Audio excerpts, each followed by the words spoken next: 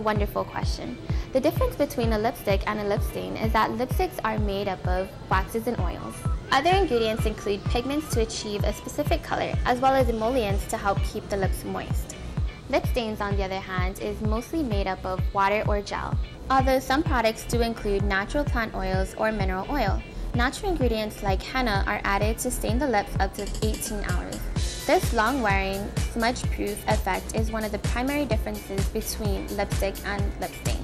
Because lip stain is a less viscous formula than lipstick, it can come in several forms: roll-on, gel, or with sponge tip applicator or marker-like tube with color-infused tip.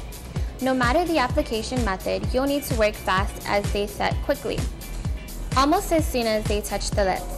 To get a plump and pouty look from lip stain, you'll need to apply a thin layer of lip balm for moisture.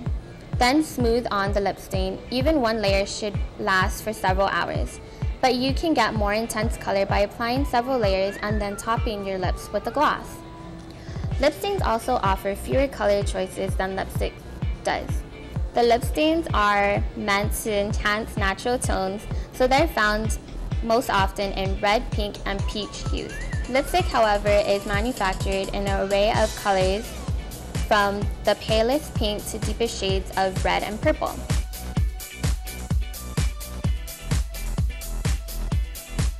Cosmetics do not stay on the surface of the skin without penetrating to some degree.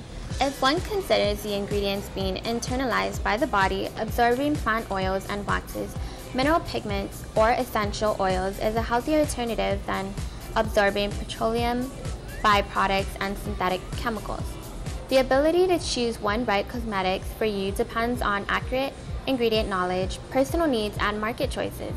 Caring for one's whole body includes skincare choices that support and contribute to a healthy lifestyle. Natural cosmetic products and makeup are safer, healthier alternatives, especially when these products are composed of all natural ingredients. A natural product is described as one that contains mostly or completely natural derived ingredients. It also indicates that the product is free from or contains minute amounts of artificial chemicals. Caution is required when products claim to be natural. For instance, they may contain small amounts of plant extracts, but the bulk of the product is petroleum-based and loaded with fragrances.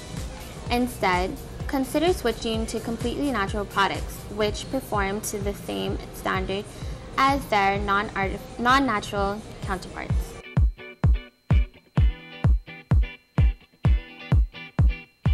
The difference between natural and organic ultimately comes down to how the terms are defined and regulated. Organic is defined. Organic certifications exist around the world, including USDA Certified Organic. As the definition of natural, well, there really isn't one. Marketers can label a product as natural, but it doesn't necessarily mean anything. Make sure you get the facts and learn how to look beyond potentially misleading beauty product labeling. The main distinction between natural and organic beauty products is that the organic ingredients must pass more rigorous standards of purity. In order to become organic, an ingredient must have been derived without the use of synthetic pesticides, petroleum fertilizers, and it must not be a genetically modified organism.